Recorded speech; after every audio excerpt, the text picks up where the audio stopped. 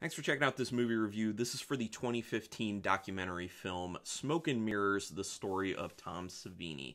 And this apparently is the first time that there's been a documentary on Tom Savini, who, when you think about it, it's kind of crazy that it's taken this long because of how important this one individual has been to the horror community and horror film, the horror industry. Let's go over it. Director, actor, stuntman, special effects. Obviously, the last thing is what he's most known for and really pushed the envelope and have gotten us to the point that we are today, pretty much. Without him, I don't know if someone may have stepped up and kind of filled a little bit of that place, but he was the guy, pretty much, along with some others like Rob Bottin and Greg Nicotero and a few other ones. But anyway, let's get into this individual film. This, when I was watching it, I got as a screener copy from Shudder, so thank you, Shudder, for allowing me to have this ahead of time. It is hitting Shudder Monday, December 16th, which, when I'm dropping this video, is in 2 days.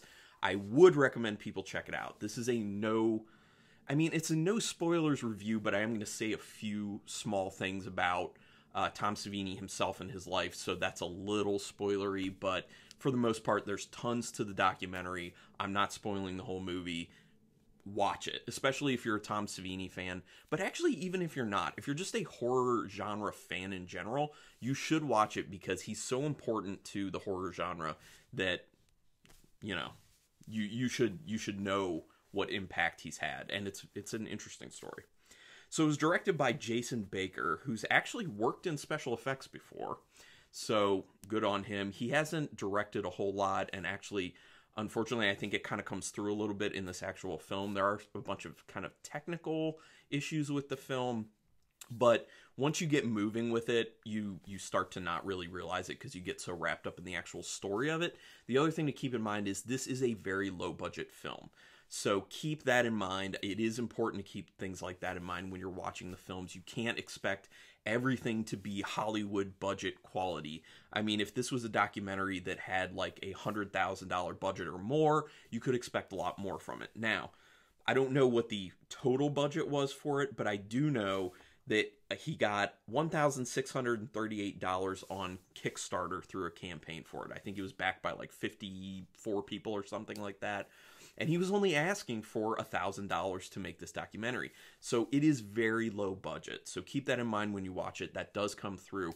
But, it's not really what this documentary is about. It's not about, making things look super cool and all about the directing of it and everything. It's about the content, and it's about Savini himself. And he is interviewed in this at length. And that's what makes this documentary worth it. It's all about Tom Savini telling his stories directly from his mouth. And that's what, has so much power here. My favorite big names in this, there are a bunch of big names in this who show up.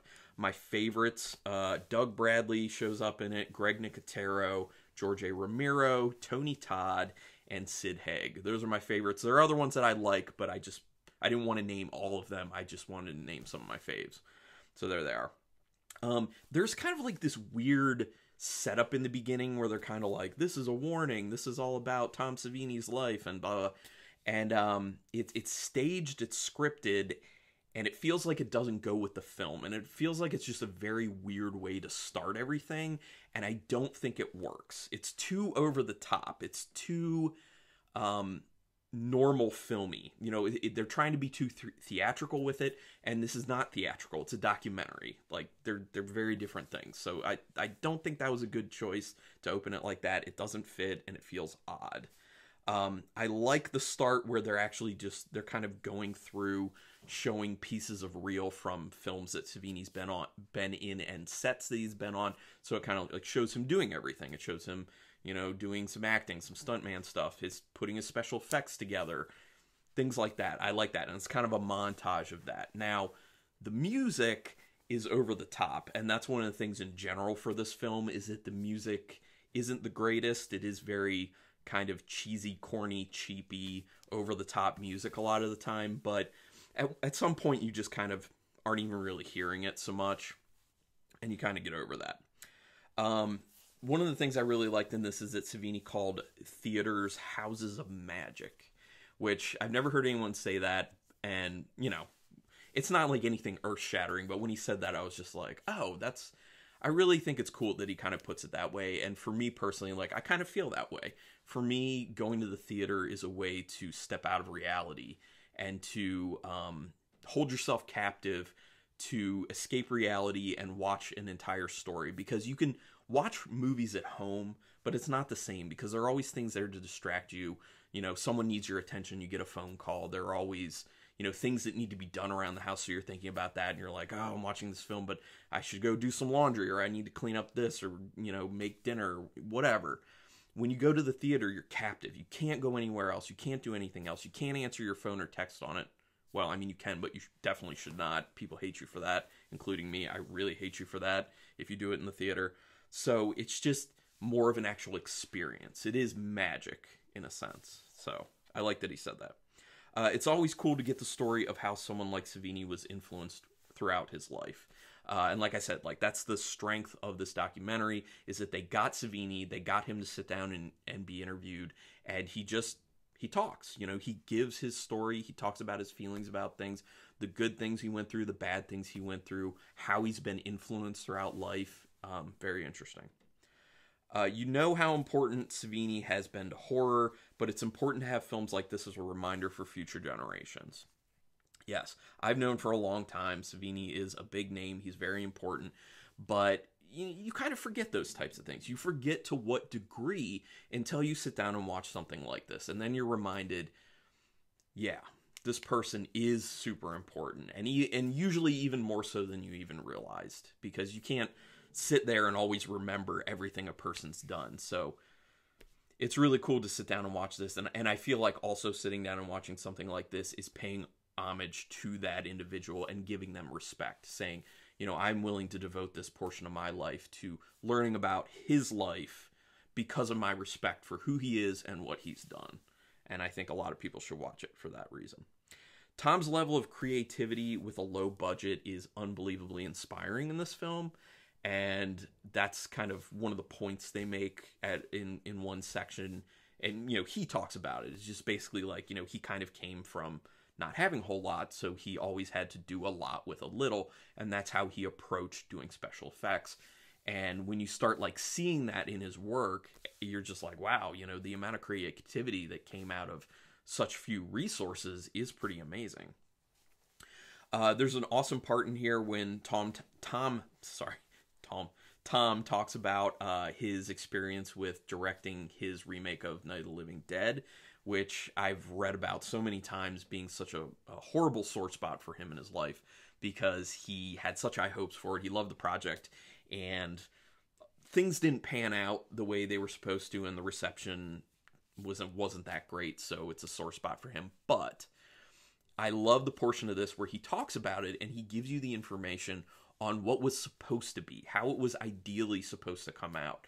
And I love that he gets that chance to kind of reclaim it, in a sense, by letting everyone know through this documentary that this was the vision. This is what you were supposed to get out of the film. Unfortunately, you didn't get that because, you know, the studios is one of the big things. That's what happens.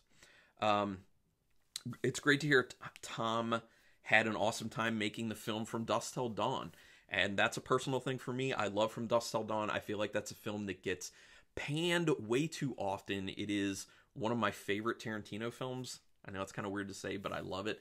And a lot of people hate it because it's this mix. It's like the whole first half of it is a different film than the last half of it. And it feels like the vampire stuff just comes out of nowhere. Well, I think that's genius, because if you were experiencing that in life, that's how it would be. You wouldn't know that the vampire invasion is coming.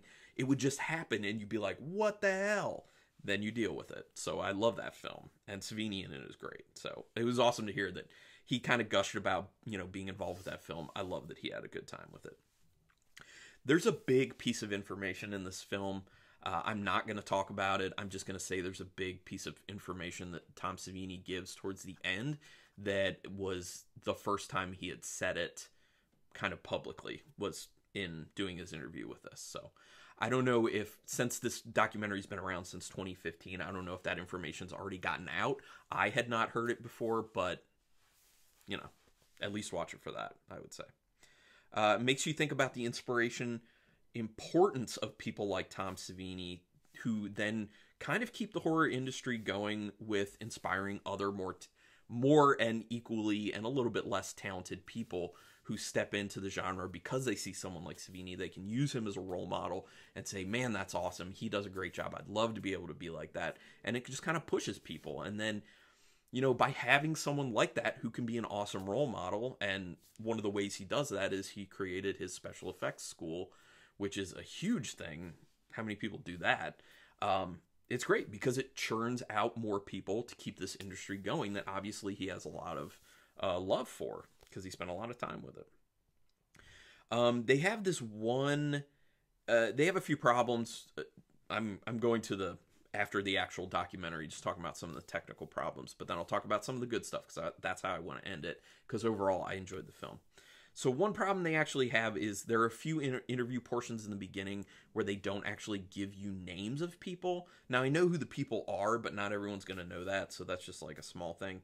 There are a few times when the audio's a little bit rough. There was one time where you could tell they grabbed a segment of interview with Savini that was actually through Skype, and it doesn't sound that good, so that kind of throws you off. But then there's also, when they're interviewing different people, the audio sounds different. So like there's one that sounds kind of muffled, there's some that the audio sounds perfect, so it's just audio inconsistency, which, you know, I chalk that up to A, it was low budget, and B, this individual, Jason Baker, doesn't have an extensive amount of experience with doing, you know, with directing film. So, you know, it's forgivable for sure. Like I said, the music, I didn't really like the music use in this, but like I said, you just kind of get used to it and get over it. The audio fluctuations. You can tell it's a low budget film, and you have to keep that in mind. That's the thing. Keep that in mind and just understand that no matter what budget someone has, the fact that they do a film is what's important. And the fact that Jason Baker pulled it together, I'm sure he put a lot of work into this, and he was able to get Tom Savini for this and other people to be interviewed. Like, that's a lot of work. And it's all for, it feels like it's all for the love of Savini and who he is and what he's meant to the horror genre. And that is what's amazing about this film, and it just oozes of that, and I love it for that reason. I love that aspect of it. Is it the greatest documentary I've ever seen? No. Is it up there? No. But is it good? Yes. It has its flaws, but like I said, you got to remember, it's very low budget. You got to forgive it for those things. It is edited well. That's another thing. The editing with it is quite well done. So that's a big plus. Like I said, what makes the documentary? It's Tom Savini. It's all the focus on him. Honestly, if you got just no one else interviewed for this, it still would have come out quite well, because Savini is very engaging, and I don't know, you just get lost in how he tells his story, and that's a great thing. So I just put a thing at the end. It's always cool when you see someone like this, or you hear from someone like this who you see similarities between them and yourself, and that's just kind of cool and inspiring. So I just kind of wrote down a few similarities between Savini and myself. He said something about being super conscious about the size of his nose when he was growing up. If you didn't notice, yep, I can feel him on that one. Been there. He was a drama geek. I was a drama geek in high school. I didn't do a whole lot of actual like stuff on the stage. I was more of like a techie behind the scenes, you know, set stuff and audio and things like that. Journalism. He did journalism in college. I did journalism in high school and post-college. Involved with film. I mean, obviously he's like crazy successful involved with film. I have been involved with film, not just doing, you know, my reviews here, but I made some short films, writing, script writing. I did some directing, acting, editing, all that stuff. And he likes cats. You get that at the end. He's got 2 cats at the moment who are really cool. He's a cat dude, and I am also a cat dude, because people who have watched enough of my videos know that my cat roams around during this and will yell and whine because she's not getting attention from me. So, and actually, I do have to throw this out there because it connects in a sense. While I was watching the documentary, my cat was sleeping in my lap. So she was around for the Tom Savini documentary. So, I have to, this is one of those films that when I give the 5-star rating, I have to do it twice, because I have to do it as looking extremely objectively. If I didn't know what the budget was or anything, how would I rate this film? So if that was the case, I would give it 2 out of 5 stars, because there are a bunch of technical issues, the audio thing, yeah, all that stuff. But if I'm taking into account the low budget, I'm going to give it a 3.5 stars for sure. And that's my personal rating for it too, is a 3.5 stars, because obviously I know it was low budget and I really like the film. So I would definitely recommend it to people, like I said, on Shudder, December 16th, which is this Monday. And yeah, definitely check it out. Once again, thank you, Shudder. Thank you, Jason Baker, for making this, because like I said, I can't believe someone didn't already do a documentary about Tom Savini. It's such a no-brainer. But then this also raises a point that there are a bunch of other icons out there, or like quasi-icons within the horror community, that should have documentaries done about them. So hopefully things like this inspire other people to do the same thing. So thanks everyone for checking this out. Please do me a favor, hit that subscribe if you like anything I do. That's the best way to repay me. You can put some comments down here if you just want to talk about Savini, or if you want to, you know, talk about your feelings about the film after you see it, whatever. You can do a like, but the big thing is to subscribe. I really appreciate that. Anyway, thanks for checking this out, and until next time, keep it brutal.